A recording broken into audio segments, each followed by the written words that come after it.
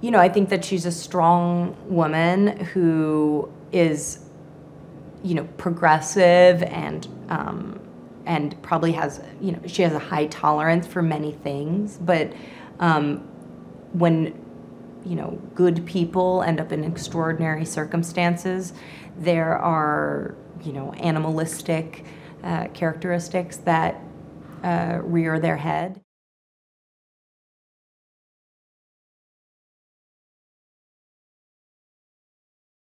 All they were doing was just like laughing and smiling, and they were so warm that I just immediately thought, how could such nice people write something so dark? But shockingly, every day they bring such sort of generosity of spirit and kindness to a set that is wrought with intensity from moment to moment.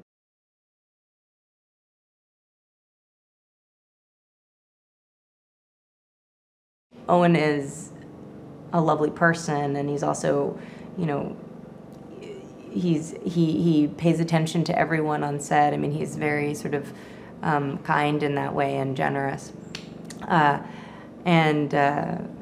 You know, I can't think of a better person to kind of be in the mud with in this way, literally and emotionally. But you know, he can make you laugh when things are a little scary, and then he'll also jump off a ledge with you, literally and emotionally, you know, when it's necessary. So I'm very happy that he's my comrade in this very elaborate and athletic endeavor.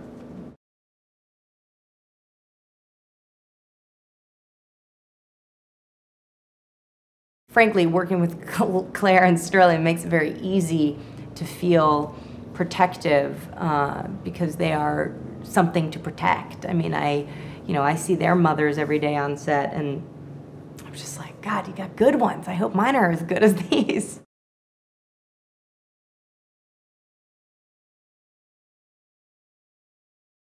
The physicality of it was more challenging than I thought.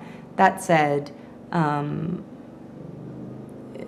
the emotionality and the physicality kind of are mixed up in a ball of each other with each scene, because you are also dealing with these kids. So immediately, you know, if you were scared, you would already be scared in many of these circumstances, but then to have two sweet, innocent, kind, and sensitive little beings with you, it makes everything so much more complicated and layered and just profound.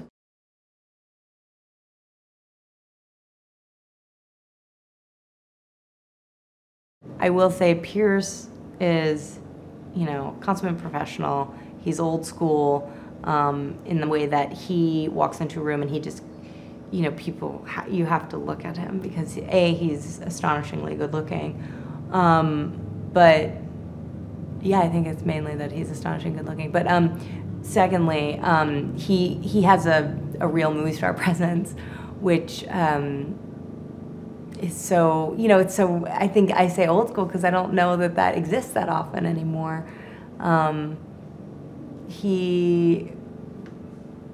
You know, and yet I find him hilarious and such a breath of fresh air in this movie because, you know, things are so scary, and he has, you know, the way he plays this character is somehow things around him, everything's gonna be all right, you know, and he kind of slings from the hip a little bit, but he's a little messy, and, you know, to see Pierce Brosnan kind of take on a little messiness is exciting. Hey there, Valerie here with another round of So You Think You Know movies, and today it's Star Wars.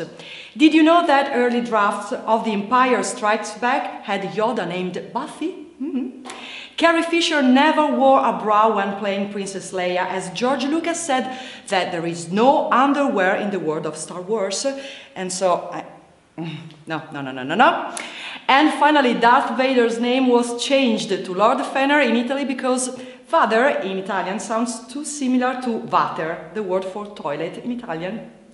Hit that subscribe button to stay updated on all the latest releases and movie news. Bye!